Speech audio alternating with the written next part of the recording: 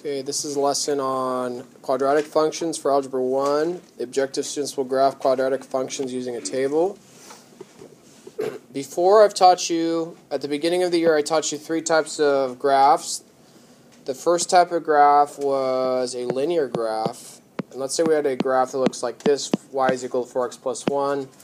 We know that our slope is 4, y-intercept is 1. But when I first taught you is that we could graph this with an x-y chart. And I told you to pick a few numbers, -2, 0, and 2. Remember this a few months back? Yeah? You could graph anything you want, just making a chart like this. If I plugged in -2, -2 times 4 is -8, plus 1 is -7.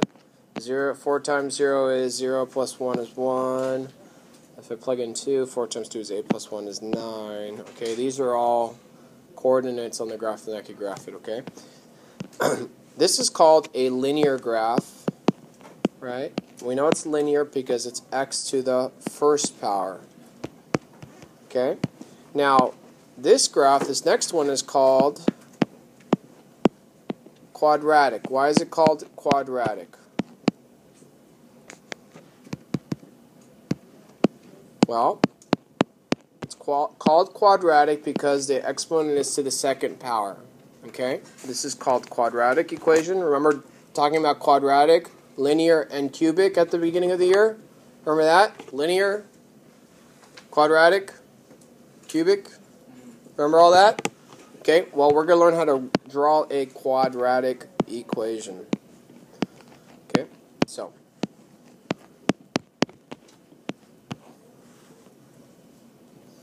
we're going to focus on this one, and what we're going to do is look at the steps. So these are the steps that you already have written down, so if you're on the video, you can pause it right now and write them down. Okay, watch me do numbers 1 and 2. Okay, number 1, we're going to graph the function f of x equals x squared plus 4x plus 1. First thing I want to do is make sure it's in standard form. It already is. Standard form is ax squared plus bx plus c, so I asked myself, what is a? A is the number in front of x squared, so a is equal to, it's not there, but it's equal to 1. Our b is equal to 4. And c is equal to 1. So I got these three numbers, a, b, and c, and I figured them out first. Then I would want to figure out what my vertex is, right? My quadratic, picture of a quadratic graph, it always looks like it's a U or an upside down U or just like a V almost. It's the point at the end of when it bows. So we want to figure out that vertex first. So the way we figure that out is we write down -b over 2a, and we solve for it. So we have -b, which is going to be -4 over 2 times a. Our a is equal to 1, so it's going to be 2 times 1, and -4 over 2, or it's going to be -2.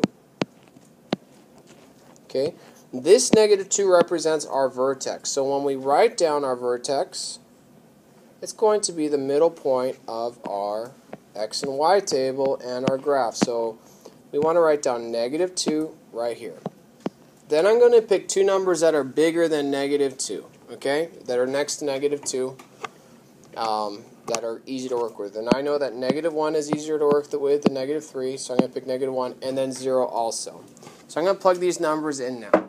So -2, if I plug in -2 here, -2 squared is 4. 4 times -2 is 8, -8, okay?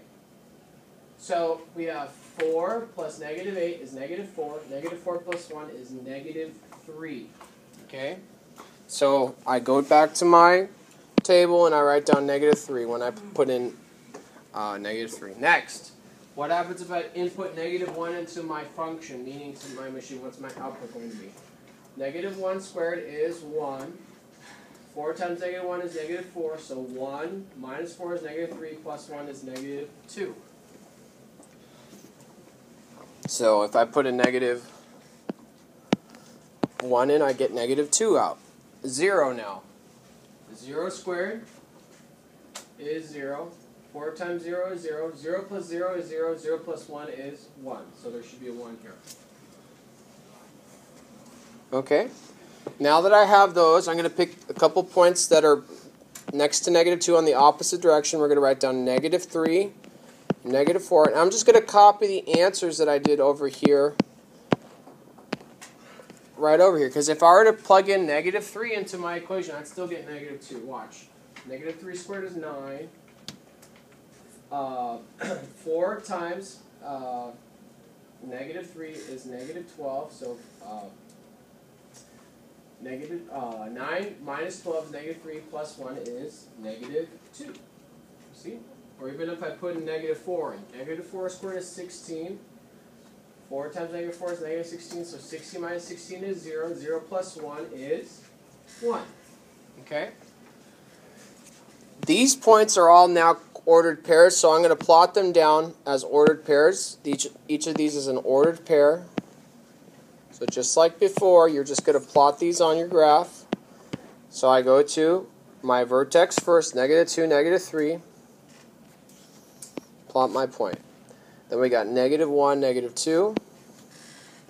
Plot my points. And then we got 0, 1, and negative 4, 1. Plot my points here, and then I draw my graph. And I'm all done. I just graphed my first equation. All I really did, again, is I figured out if this is in standard form. I identified A, B, and C. Then I figured out where does my vertex start by plugging in negative b over 2a, solving for negative b over 2a. We get negative 2 is the x, or the x-axis of the or axis of symmetry of the quadratic. Put in negative 2, then I pick a couple numbers that are next to that are easy to work with. I solve for each of these, copy them to negative 3, negative 4, plotted my points and graphed it. Okay? Now watch me do number 2. I'm going to go a little more quickly now. Okay, number 2, y is equal to 2x squared. Here we go.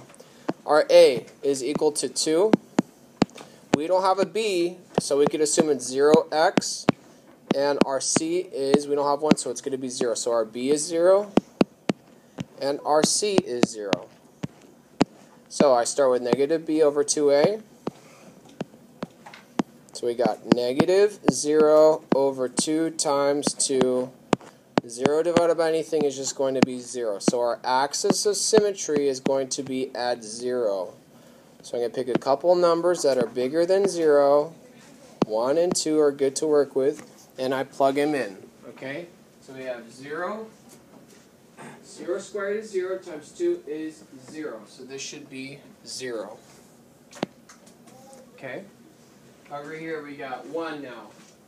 1 squared is 1 times 2 is 2. So if I plug in 1, I get 2 out. 2 now. Plug in 2. 2 squared is 4. 4 times 2 is 8. So I plug in 8. Oh, excuse me. Then I'm going to pick a couple numbers that are the opposite way from 0, negative 1 and negative 2. And I'm going to copy these two numbers that I got, 2 and 8, in the same direction so it's symmetrical. You see how 0 is in the middle? And it goes 2's and then 8's. Okay? Then I plot my points. 0, 0.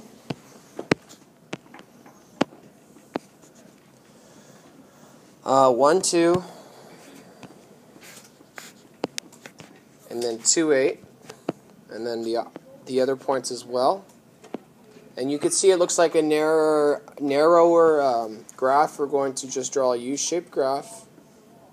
It's going to look like a V, but try to make it curvy if you can at the end. And that's it. We just graphed number 2. Okay? Any questions on this?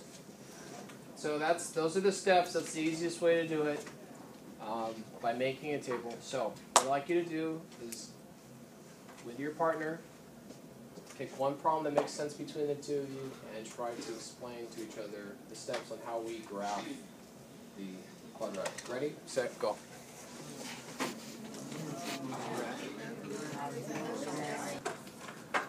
Number 3, here we go. So on number 3, on the white side of your whiteboard, so I don't want you to graph it yet. I want you to first identify what's your A, B, and C. Well, first write the problem down and then identify what's A, B, and C. A, B, and C. Okay. What are your A, B, and C? Okay. Your A is what, everyone? 1, B? 2, C? 5. Okay, good. So we got your A, B, and C of 1, 2, and 5. Okay. Next, we're going to figure out what's our vertex. So we're plugging into negative B over 2A. Okay, so we got negative 2 over 2A. 2 times 1 is 2. So what's negative 2 over divided by 2? Negative 1. Okay, what does this negative 1 represent, everyone? The what? The middle thing, which is called the vertex. Good. So next thing you do is you draw your XY table. Since it's your vertex, that negative 1 should be in the middle. Pick two numbers that are around negative 1 that are easy to work with. What's the number by negative 1 that's easy to work with? 0. 0. What's the next bigger number from 0? 2. 1. Okay, so let's plug these numbers in. Negative 1. Let's put negative 1 in first. Negative 1 squared is? Negative 1. Or 1. 1. 2 times negative 1 is? Negative 2. Good. 1 minus 2 is? 1. 4. Negative 1. Negative 1 plus 5 is? 4. Positive 4. Good. So if you put in negative 1 as your vertex, you're going to get positive 4. Okay, next one, 0. 0. 0 squared is? 0. 2 times 0 is? 0. 0 plus 0 plus 5 is? 5. 5. Good. So then you would?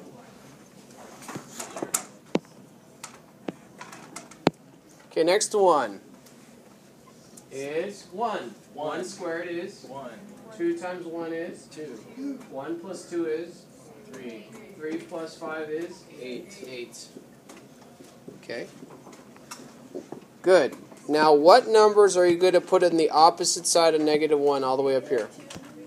Negative 2 and negative 3. Good. What number would you put next to negative 2? What number will you copy there? 5. Good. What number are you going to copy next to negative 3? 8.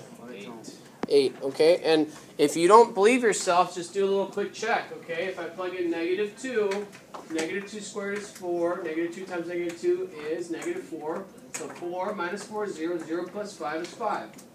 Good. The right number. Okay. So we're in the right direction. Okay. So next step, we're going to take these as ordered pairs and we're going to graph them. We're graphing these now as ordered pairs on our graph paper. I'm going to erase this. Okay?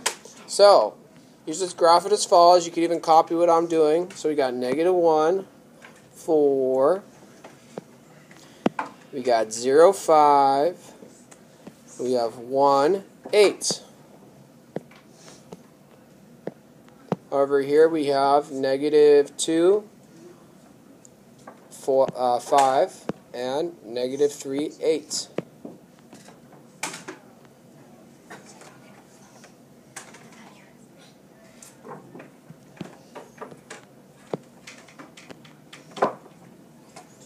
And that's it. You just graphed your first quadratic equation.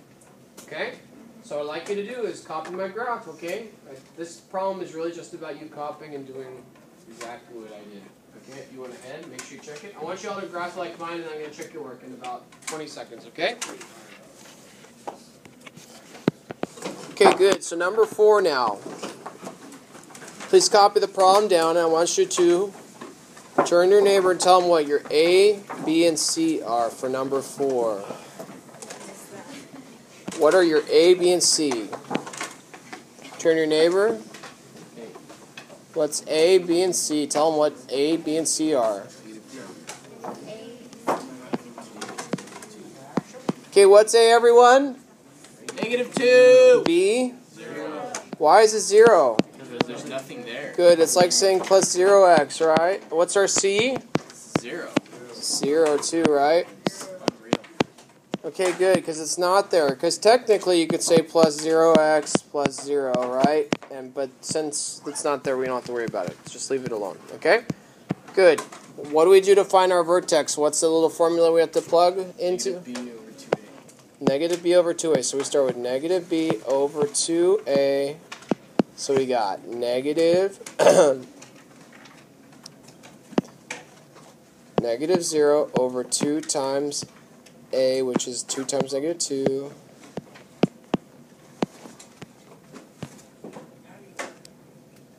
Okay, what's 0 divided by anything, by the way? 0. 0, right? So our vertex is going to be at 0, right? Okay, what do I draw next? Your x and y. Our x, y chart, right? So we already did the b over 2a. So we're going to put 0 in the middle. Pick two numbers that are next to 0 that are... Negative 1 and 1. Well, let's pick... They have to be in consecutive order. 1 and 2. 1 and 2. Okay, so let's plug in 0. If I plug in 0 here, 0 squared is? 0. Times negative 2 is? 0. 0, right? So then we write 0 next to 0. Okay, what happens if I plug in 1? 1 squared is? Negative 2. 1 times negative 2 is negative 2, right? So then you're going to plug in, you're going to write negative 2 as our output or our y. Okay, plugging in 2, what happens if I plug in 2? What would I get? Negative 2 squared is? 4. 4 times negative 2 is? Negative 8. Negative 8. Okay, so be slow. Please slow down. You don't want to make those silly errors and get this wrong, okay? Okay, let's pick two numbers that are the opposite direction from 0. Negative 1 and 2. Good. What number will you pair up with negative 1? Negative 2. What number will you pair up with negative 2? Good. Okay, good. Let's see your graphs now. Ready, set, go. What do you notice about the graph, everyone? You're plotting your points. What are you noticing about them? What does it look like? Sad faces and happy faces. Okay, sad faces and happy faces. What else do you notice?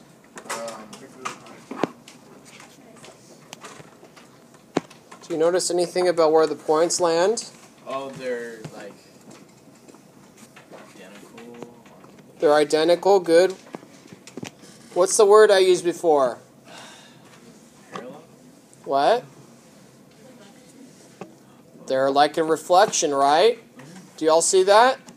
If I put, remember last week or 2 weeks ago when I talked about reflection is like flipping? Aren't these all flipping across, right? Aren't these points flipping across? You see how this point flips across? You see that? Yeah. You see how this point flips across here? Yeah. Or is it flipping across the y-axis? You see that? Yeah. So in this example, it flips across the y-axis. That's your axis of symmetry. So when you're done, just graph it like we did before, and you're all done. And make sure you try to make a U-shaped graph. That was a little bit of a V, but still, try your best, okay? Now, this concludes our lesson.